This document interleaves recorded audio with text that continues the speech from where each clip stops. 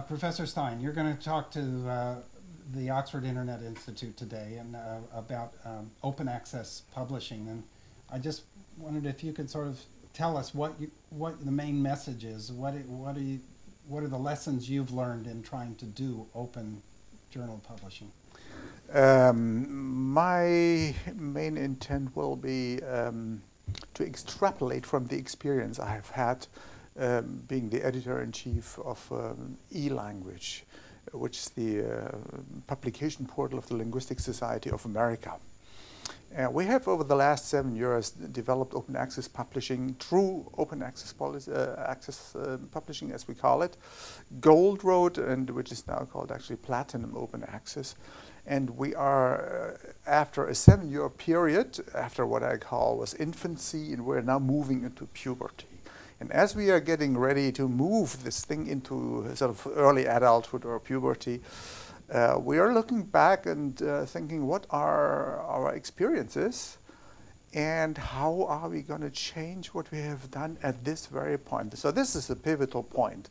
And what I want to do is to relate some of my experience to you and draw some lessons from that. And what else I will be trying is to contextualize what we have done in the larger context of the development of science and publishing. One of my main points will really be, will we be justified in the future to separate the processes of science and the processes of publication? I think we're going in the direction of hubs, which will really mean that any notion of publication, any traditional notion of publication we have seen up to now, on which we have worked, on which we've built our academic careers, will have to be questioned. So the final point of my talk will probably be something that may well be felt to be scandalous in a context like in Oxford. So I think publications as we've known them will probably go. Publishers as well? Publishers may well have to go unless they reconfigure what they are doing. Everything is going to change. For instance, evaluative procedures like the research assessment exercise will have to be modified.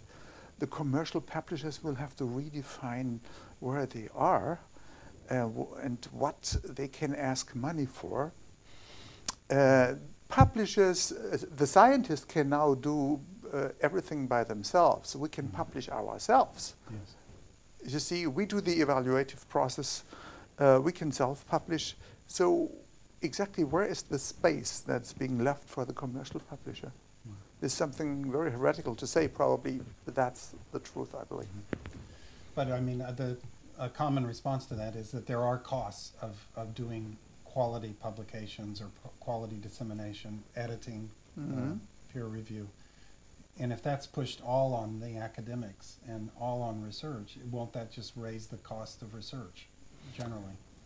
The point I will be making is that I will tell you how we ran things with the LSA, how the cost was distributed. That may well be a model of costing research in whatever will be publication.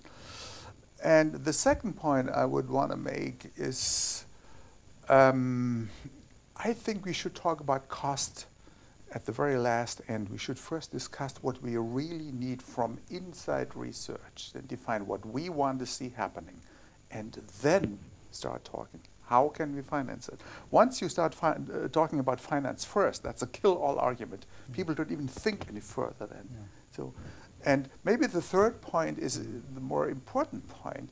You know, you and I we're taxpayers. Really what's happening, the current situation is such that we are paying 3 times over.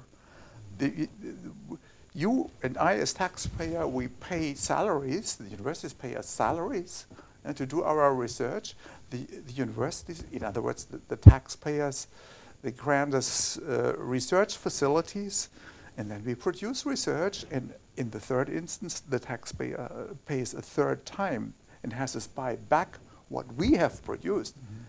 Maybe that's an argument even the neoliberals may buy. Yes. Okay. Well, maybe just as a last question, I wonder, do you, having learned about the UK's approach and knowing your own view or vision about directions we should go. Do you think the UK is off track or on the right track? What is your sort of brief assessment of the UK's approach to open access?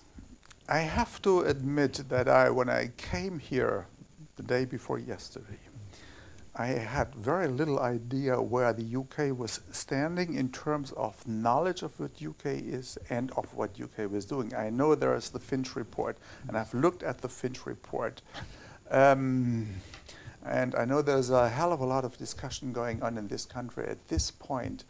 You see, if the UK decide they just want to have repositories, for instance, the Green Road, the so-called Green Road repositories, you can't do this on your own anymore. If the rest of the world goes gold or platinum, I mean, you're not alone. You're not in a cocoon anymore.